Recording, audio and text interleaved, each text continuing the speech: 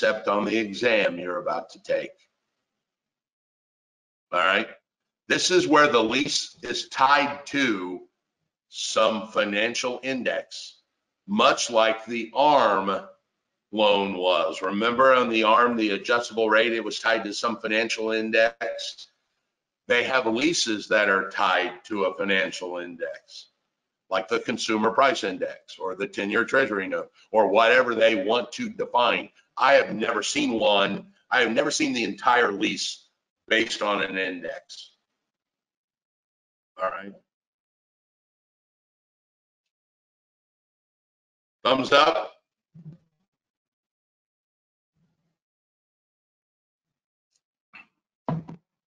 All right, let me clarify one thing.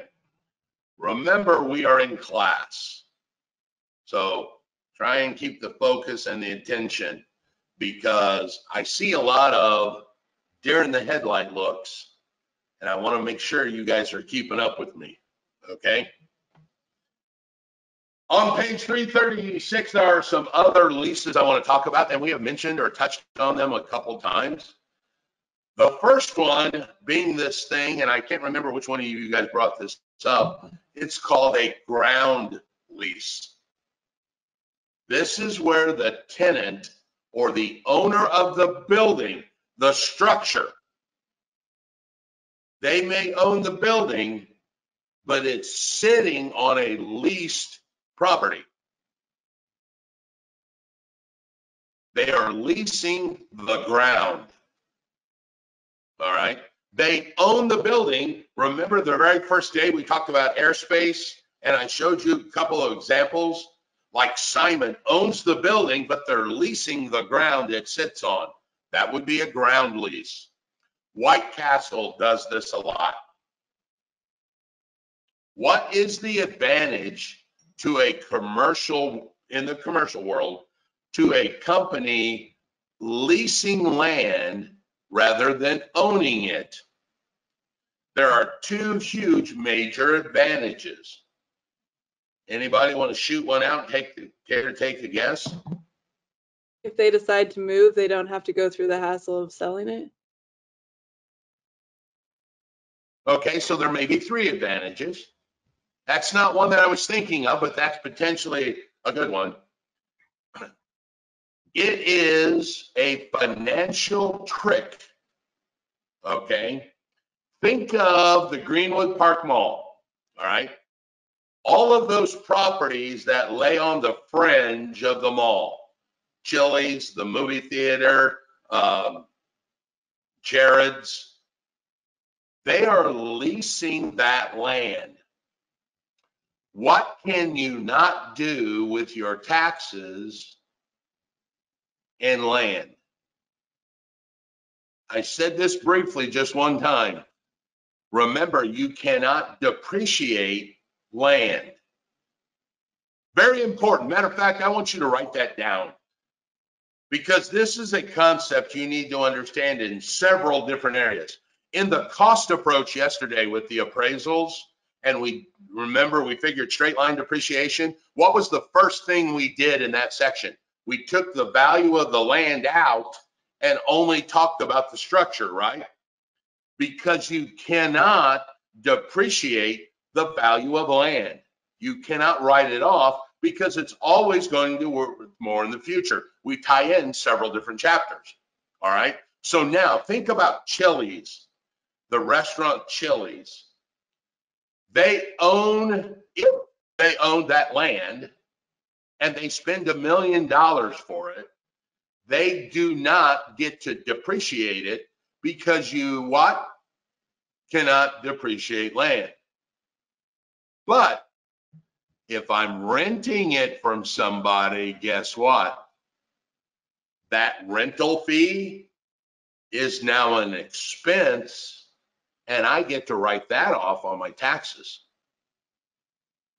So Chili's could spend $10,000 a month on a loan to buy the land, which they can't write off because you can't depreciate land. Or they could pay $10,000 a month and rent the property from Simon. And now guess what they get to do with that monthly rent? they can write it off their taxes. So a lot of commercial companies love land leases because, one, if they own it, it really does no good for them on the taxes. And two, it's an expense that they get to write off against active income, i.e. selling burgers. Plus, kind of what Christina was saying, if Chili's had to buy that piece of property, that's $1 million gone. For what? Land. But I could use that million now and make better hamburgers or pay my people more or build a bigger building because I'm not buying the property.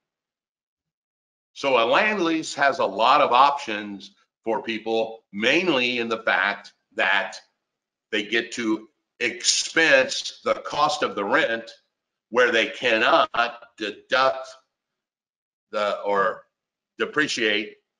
deduct the depreciation because you cannot depreciate land.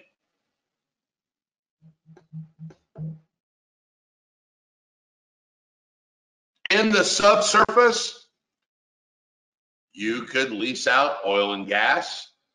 You could lease out water rights. You could lease out your airspace. Billboards do this. The guy may own the grand, but the billboard's stuck in the air. He could lease the airspace to a billboard. You could lease to a cell phone tower. Now, there's another option in here called a lease purchase. All right. We spoke several chapters ago about this thing called a lease with an option to buy. This is a lease with a contractual obligation already in place to purchase at the end of the lease. Notice these are two different things. One is a lease with the option to buy. One is a lease with the obligation to buy at the end of the lease.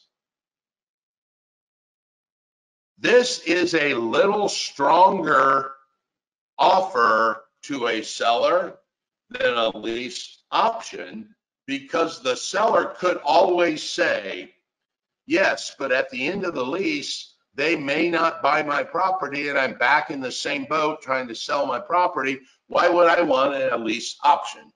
And you would say, okay, how about this? How about we lease it and at the end of the lease, we will buy it guaranteed. It's contractually obligated.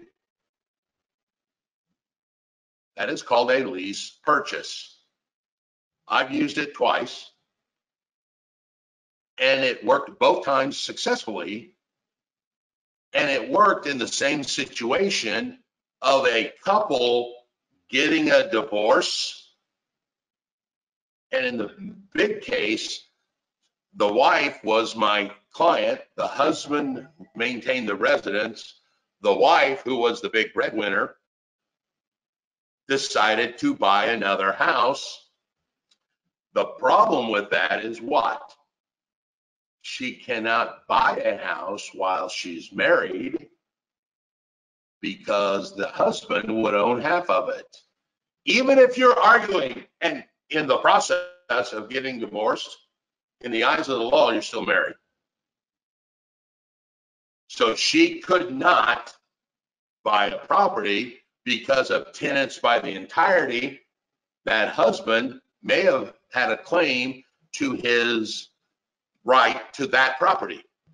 So what we did is we went to the seller and said, look, here's what we got. We've got a problem here.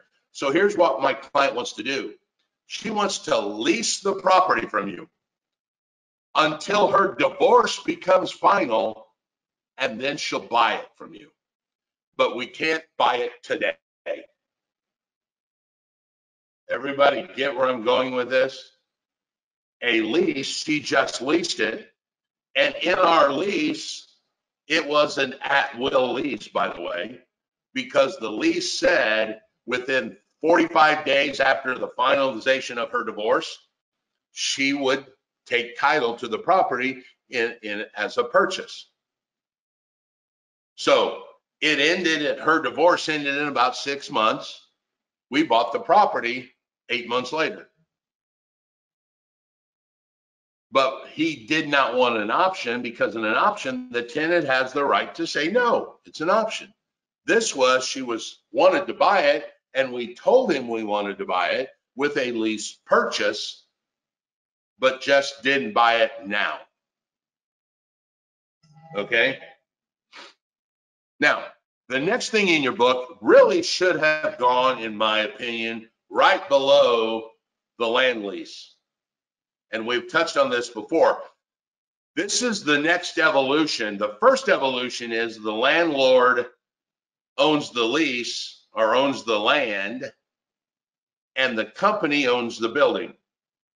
It is entirely possible that the company sell everything to a landlord and then turn around and lease the entire thing back under a sale leaseback.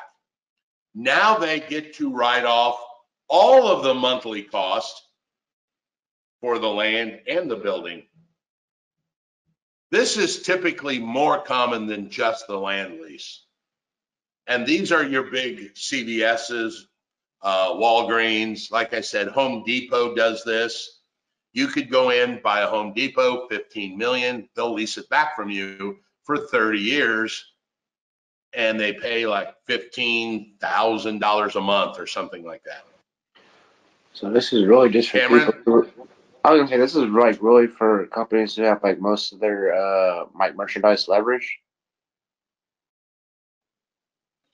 It's mainly for an accounting issue that allows them to show no long-term debt to the company, which makes a really good financial statement on publicly traded companies.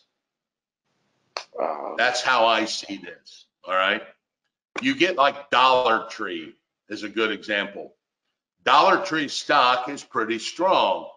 When you look at their financial statement, they have no long-term debt because everything is a lease that goes on their balance sheet, and they expense it every year. So it makes their company look financially strong because there's no long-term debt on their books. Okay? So that's the sale leaseback. So if you were looking at it kind of like an evolution, the first might be the land lease where they lease just the land. Then the sale leaseback is now they're leasing the land and the building, the entire process. And we talked about Yum, you know, Kentucky Fried Chicken, Pizza Hut, A&W. They don't own any of it. All they own is the actual, I don't even know how to describe it, the franchise concept. The building is actually owned by other people. The investor owns the Kentucky Fried Chicken building. Yum owns the franchise, and they operate the franchise in that building. And they pay monthly rent to Joe in the form of like $8,000 a month. But he paid like $950,000 to buy that building. Marsh was a triple net lease. They did not own that Marsh building that we just talked about. An investor owned it, and they rented back. And they rented at what, that $11,833 plus 4% of anything over $1 million in groceries. Even though everybody drive by and go, look, there's Marsh. Oh yeah, I know where the Marsh is. Let's go to the Marsh. Marsh didn't own the building. An investor sitting in Canada owned the building because they are a sale leaseback. They sold the building, they had it built, and then sold it to the guy's name, lived in Canada, and his name was Heinz Huhn, H-U-H-N. All right. Now, a lease eventually will get discharged. And when it gets discharged, hopefully for you guys, the most common way is completion. We started a lease, We ended the lease.